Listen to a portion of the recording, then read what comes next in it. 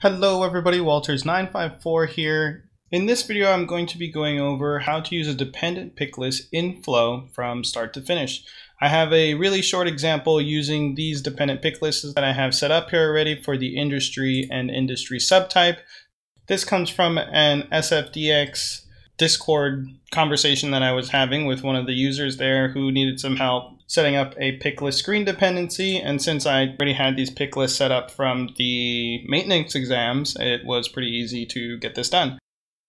We're going to follow my thought process from start to finish. I haven't really used dependent pick lists that much in flows, but let's get started. The overall goal is to create a flow that I'm going to have on the right panel here to update the industry and the industry subtype. All right, so the first thing you're going to actually need is to have dependent pick lists actually set up.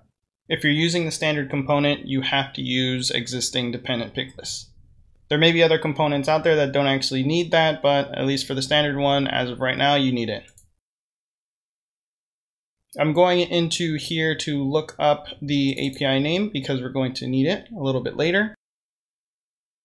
And then let's also open up our flow here.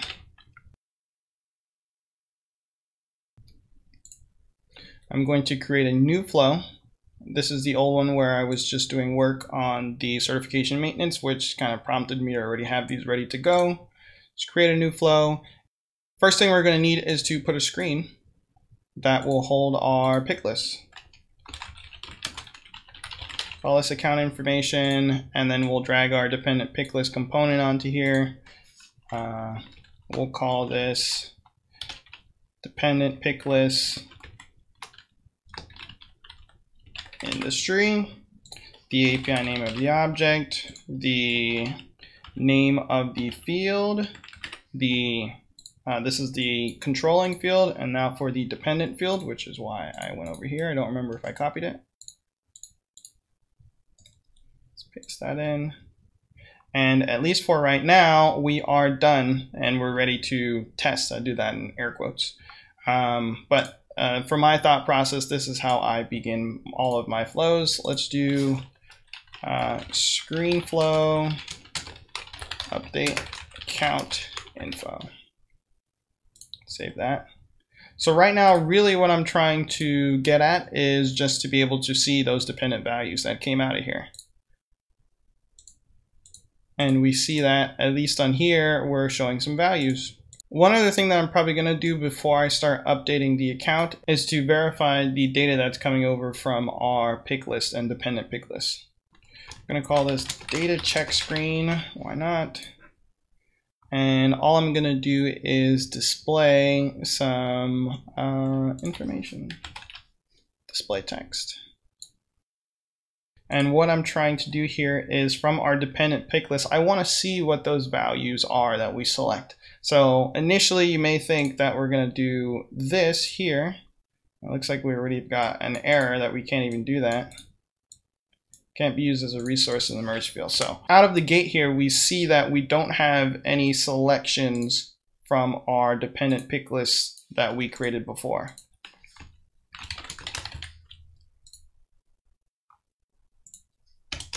Let's do this, and we'll do display text underscore test data. Why not? And just to make sure everything is up to snuff, I'll go back and update that. Cool. So we know right out the gate that we aren't actually passing in, or we don't know the values that we select. It just doesn't give us an option to do that. So next we're gonna need to set those values to something. Let's go to add a variable. We're gonna call this text controlling, or we'll just do text industry because that's what it actually is. Not get confused. We don't need to allow for input and we don't need to put defaults. And then we go back into where we're setting the value. This is what we're going to actually push the values into. So I'm going to pick industry for that.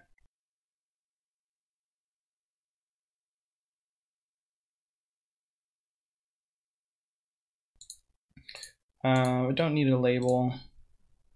And then for the next one,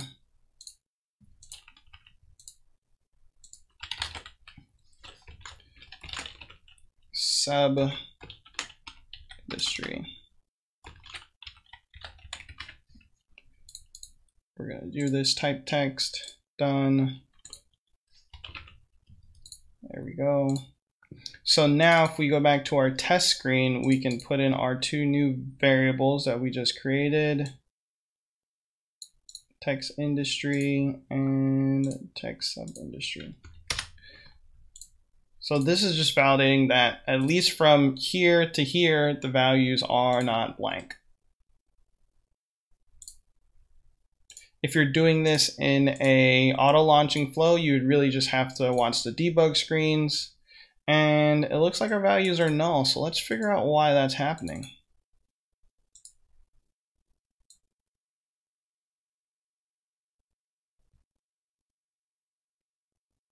Oh, and here is the culprit that we have.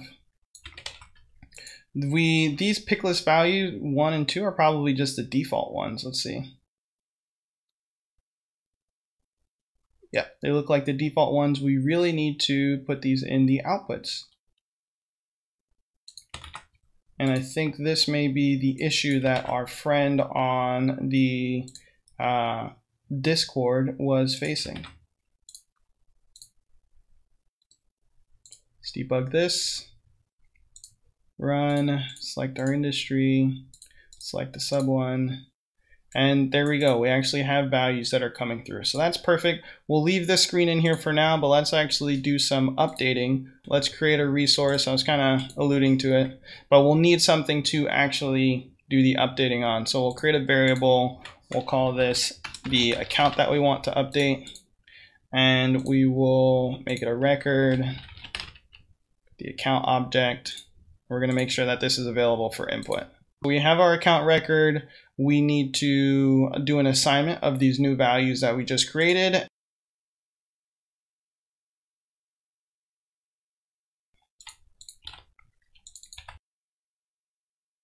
Let's say this is account update. Wish I could spell update right. And we're going to use specific IDs. It's basically we're passing in a record, so we're going to use that one to do the updating. So we need to do an assignment.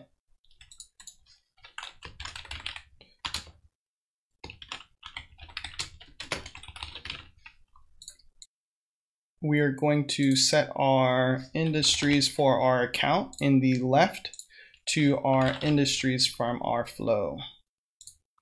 Same thing with our account sub industry.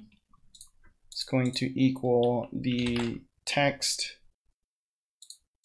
Let's type in sub industry here. Cool. And then let's string all of these together. Save. Debug, just so we can see what happens when we go all the way to the end. We're actually going to get an error because it doesn't know the account that it should update. Right, so we have these two values here, and it's going to say something went wrong. And here for our fast update, we got an error because we didn't actually push in an account to it. So now we need to push in an account value. This can't actually be done from this screen, but let's go back and activate this. And put it on our layout and get this up and running. Okay, so now that flow is ready. I'm gonna edit my page and put my flow on there.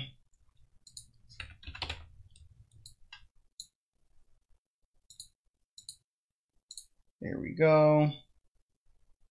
Save, go back.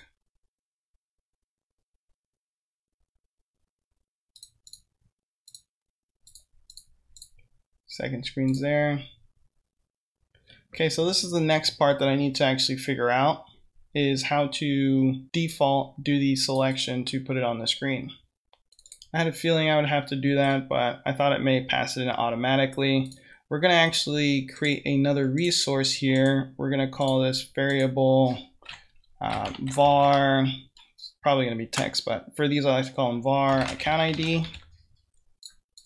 Going to pass in text, allow for input, no default. Then from there, when this starts off and when it's on that default page, I'm going to actually check that box that we see here to pass in the record ID. We're going to pass in the ID, look up the account, and then be done with it from there. So we're going to do a get record, find account from ID, select the account, object, the conditions, we're going to do IDs. We're going to use our new var ID. Where'd it go? Did I not save it? Oh, var account ID. No need to sort because we're only going to be selecting one, and we're going to be selecting this value.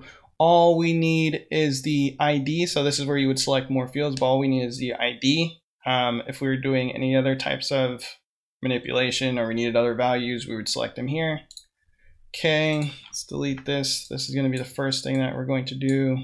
So we're going to come in, look for the account based on the ID that we pass in. From there, we're going to get dropped into this screen where we're going to select our information. And just for funsies, let's just put in the text of the account name so we actually know, what we're working with here.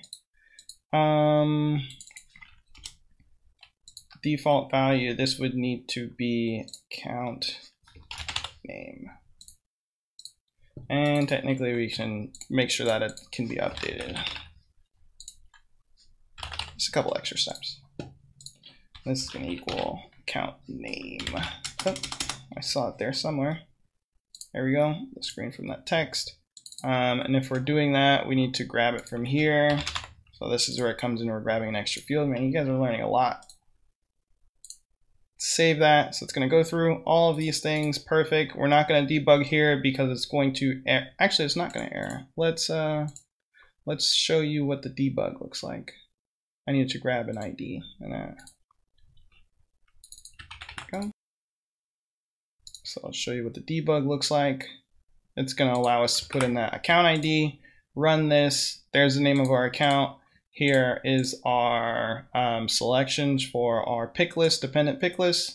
And then these two values are in here. And if I actually press next, it will update that record. Let me just do it just for fun.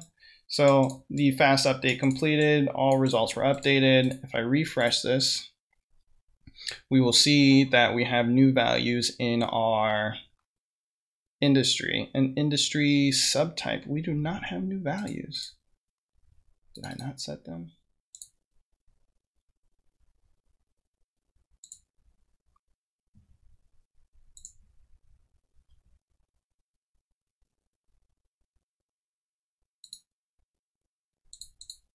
There we go. We're passing in the ID now that everything is refreshed. Let's save and go back to the page. All right, we can see that our account is get cloudy. Let's put an exclamation point and let's set these values in here. Showing the values that are going to get updated. And boom, we can see that these were just updated. This got added an exclamation point. All right, and to round things out, let's actually conditionally show this based on if the account is active or not. So we only want to update these things if the account is active. So let's go back to our page.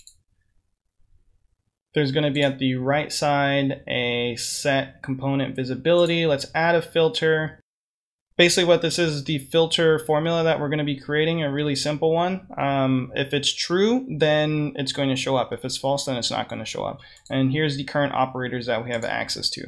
So let's go to active equals yes. Done. And save that. Going back here. So right now this component is not showing up, but let's say we only want to do it on a specific number of accounts that move that we're actively working on. Active. Then we'll save that and we now see our components. So your employees or reps, whoever's interacting with this, can have some conditional logic to focus them on this specific flow. All right, so that's how you create a dependent pick list in flows and use the values to update a record. A very simple example, but I threw a lot of extra things in there to kind of get your brain juices flowing. If this video was helpful, make sure to like and subscribe. Comment down below on other ways that you use flows and dependent pick lists. If you're not already a member of the SFDX Exchange Discord, get in there. It'll definitely be helpful for you. And remember, I believe in you.